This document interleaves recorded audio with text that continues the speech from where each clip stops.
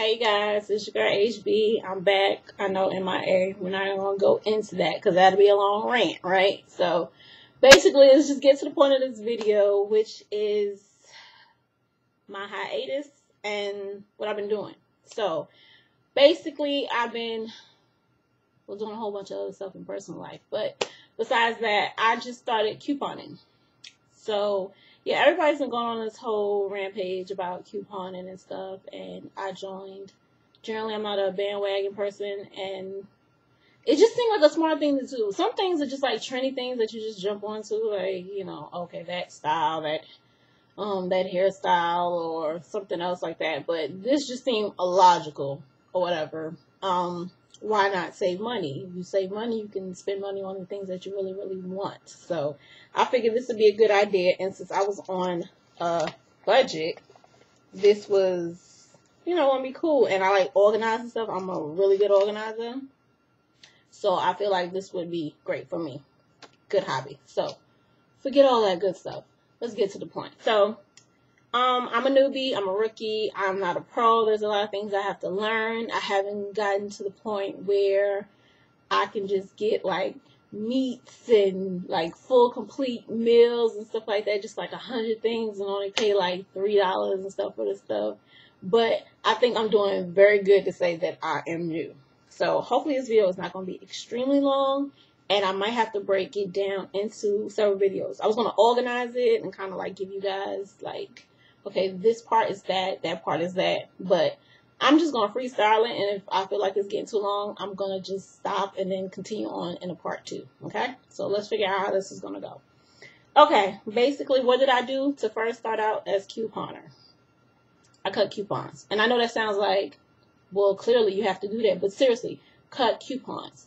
I get questions now because I do upload some of my hauls onto my Facebook page. I don't use Facebook like that. I just upload them just so I can have an album and stuff. So if you want to get any information, like I'm going to start putting it on my blog. Since I'm paying for it, I feel like I should use my website. So I'm going to try to upload those stuff to my blog so you guys can actually see it and you don't have to go on Facebook. So what I was doing was clipping coupons. When I thought about the whole couponing thing, I knew I had to start building up. I realized that much. It wasn't any one person that I watched to learn anything like that. I basically knew I needed coupons. I couldn't just decide, okay, today's Sunday, the paper comes out today, I'm going to be a couponer today. You kind of have to build up because a lot of the sales that are in the papers that first Sunday that you want to start, the deals are going to be on stuff that the coupons were from prior weeks. Not always, but generally to do like the best deals. So what I did was I just started from the day I wanted to do it, getting that paper, cutting the coupons, and building up. And then every week I would just get the paper and then also pull the circulars. So what you want to do is when you're starting out is get the circulars, pull them out, see what the sales are like. Walgreens, CVS. Generally my lineup is Walgreens, CVS. I started pulling Target, even though I really don't go to Target because Target is a little bit on the outskirts and I don't feel like driving that far. But Target is another one I pull.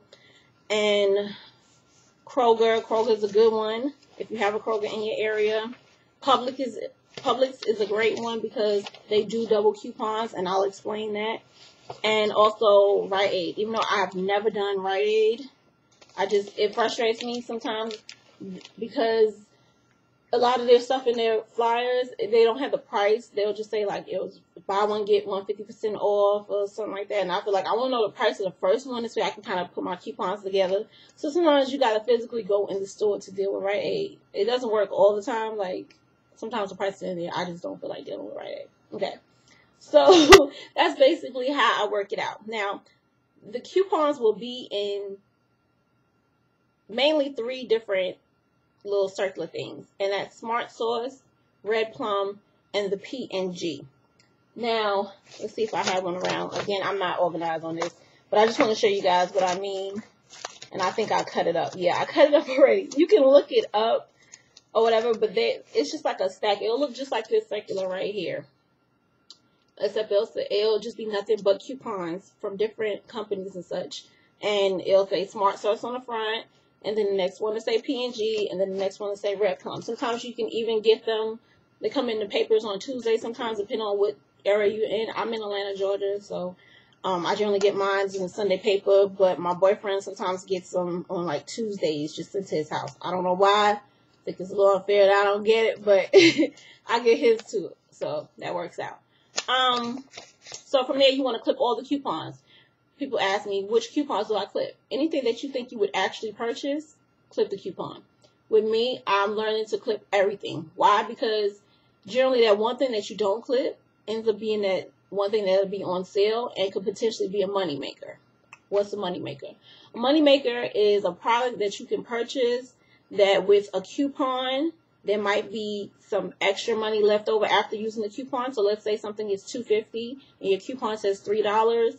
Okay, depending on what store it is. Not every store does this, but for example, Walmart does do overage. So you'll have 50 cents of overage, which is extra money that is like able to spend on whatever else you are purchasing. So if you had something else in your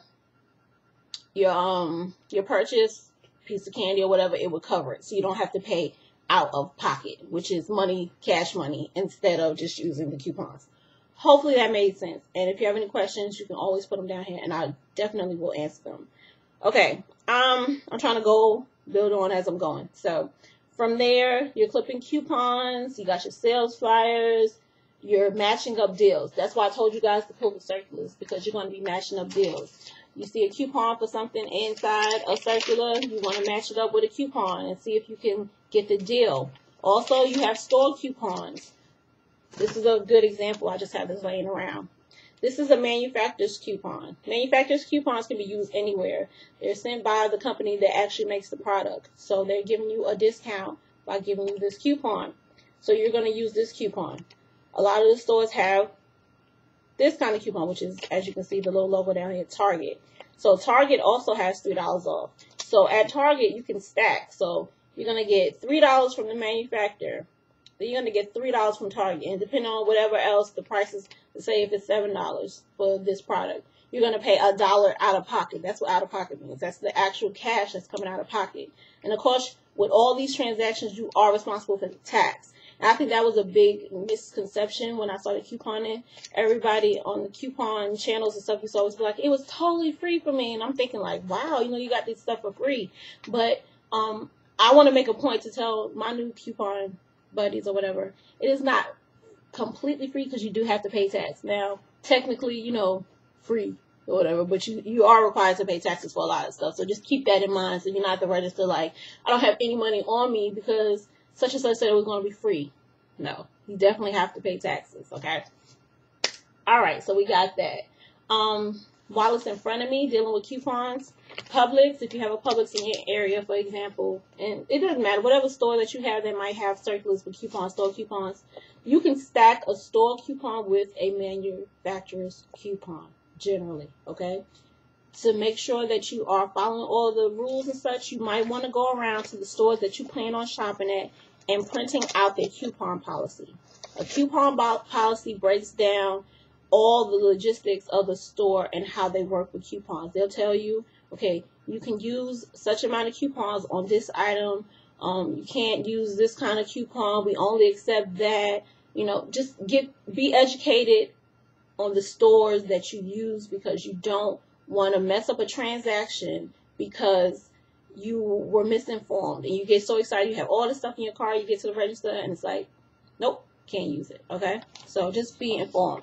But while dealing with Publix does double coupons. So for example, if you had a 50 cents off coupon, you can use it there, and as long as it doesn't say do not double at the top of the manufacturer's coupon, they will double it up to $1. So you'll be getting $1 on that coupon instead of 50 cents. There's some other stores, like I think Albertsons doubles coupons.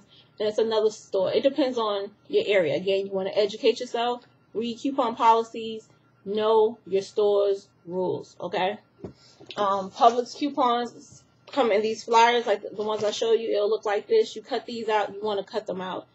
Okay, some stores you just scan, like Walgreens, their store coupons, they just scan it. You can use the same coupon over and over. With Publix, you cut it out, and it looks like that. You can only use one manufacturer's coupon per item. For example, like I just showed you guys with the this Lysol coupon that says $3 off, you can't say, oh, well, I have 2 Lysol coupons, so I'm going to use them together and get $6 off. No. 1 manufacturer's coupon per item. But you can use 1 store coupon and 1 manufacturer's coupon together and get the savings. So that's a good look. Okay. So we did that. Okay. Next up, I'm going to basically show you guys, and this is not organized yet because I'm still trying to figure out what works for me. A lot of you guys see the binders and how people organize their coupons. Everybody does their stuff differently.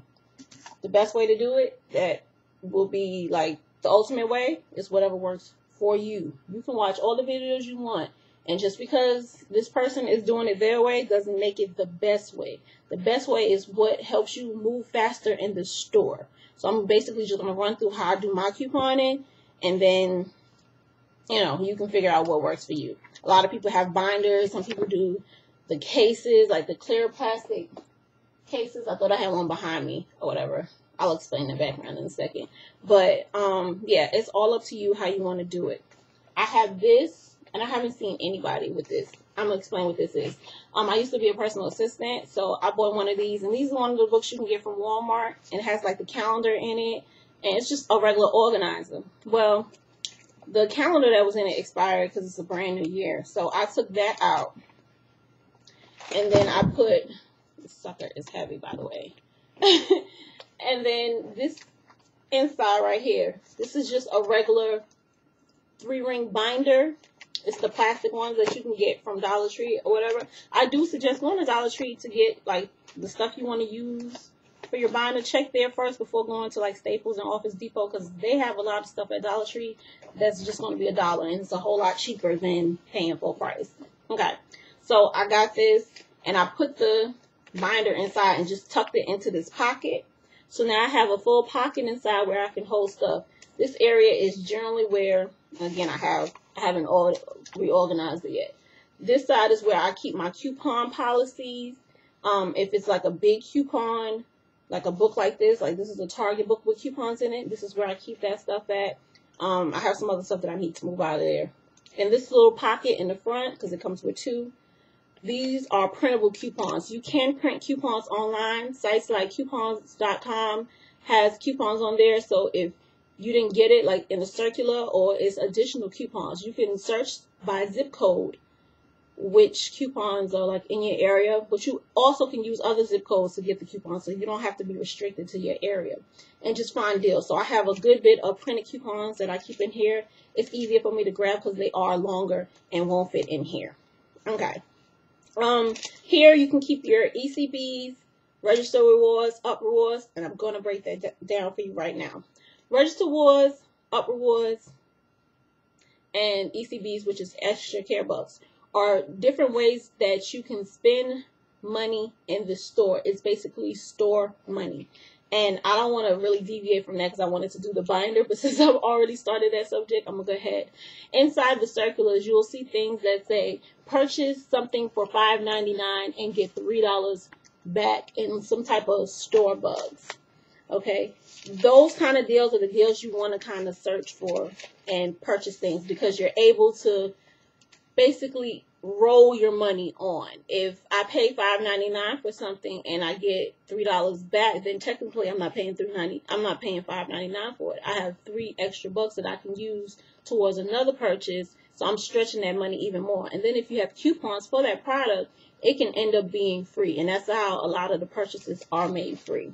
And I can probably get more in depth in that, so if you have any other questions on that, go down there and we'll talk some more about it.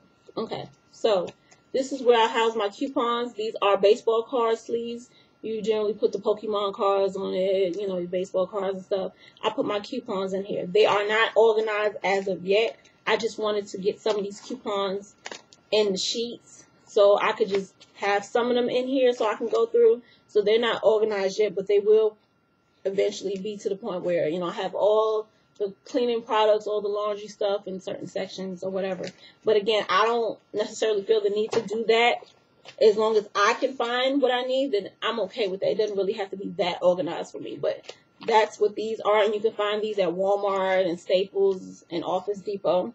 These are just the plain clear sheet protectors. These are actually the thicker ones. I'm going to use these for probably my store coupons and probably put them in here. And also, I might even use these for the circulars. Some of them won't fit because they're longer, but that's what I plan to do. Now, my organization, I just started this. I have to go pick up the rest of my clear sheets like this. These are the thinner ones. I'm going to start housing the entire sheets. Now, these are the coupon sheets that I was talking about that come in the Smart Source, Red Plum, and PNG. Instead of clipping all the coupons, some of the coupons you can clip, and I'm going to show you guys this table. My desk is full of coupons right now. But you don't have to cut all the coupons because that can be tedious. I started out cutting everything because I wanted to put them all in sleeves. I didn't want to have to even deal with this. But what I think I'm going to just start doing is maybe cut 2 of them because I do get more than one paper or insert. So I'll cut 2 of the same like coupons and stick them inside the little sleeve. So it's a double coupon behind here. It'll be another one there or whatever. The ones that I don't cut, I leave in sheets like this. So I can just refer to them if I'm in the store. And I do keep scissors inside of my little sleeve. So I can grab the scissors and cut them while I'm in the store. So this basically just shows you how I organize it. And I do have my paper clips because I grab for them. And then sometimes I take them off the coupons because sometimes they hold like that. So I'll take them off and just slide it right there. In here, I house all different types of things. And then I have a little notepad in case I have to do a scenario in the store. And I'll break down the scenario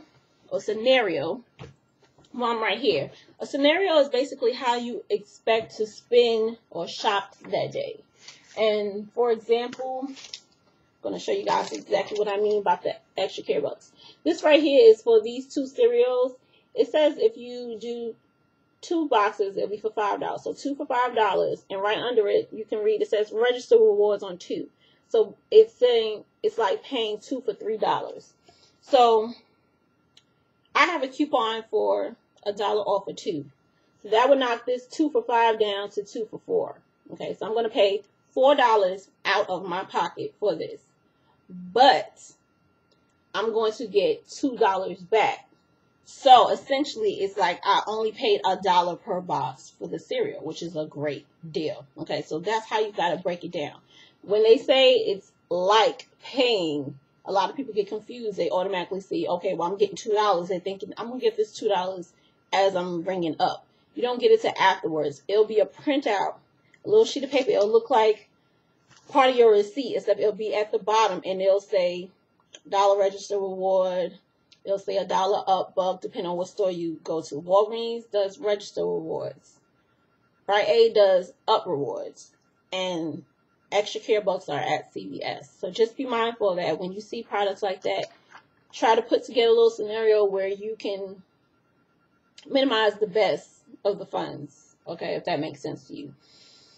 Also, I have the accordion file. This is how mine looks. I bought this from Dollar Tree a long time ago, and I think it's for recipes or whatever, but I use it for my coupons.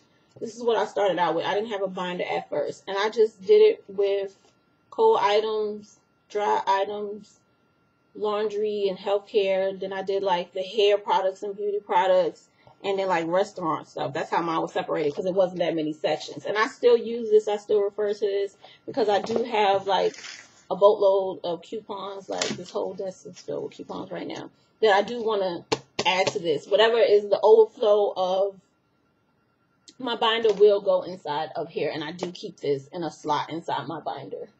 Okay, I know this video is getting extremely long. I know you guys are probably overwhelmed. So I think I'm going to stop right here, and then I'm going to continue with part 2. So if you have any questions or anything I said in this video so far, leave the comments below. I'll answer them, discuss it, and then you can go on to the next one. Okay? Bye, guys.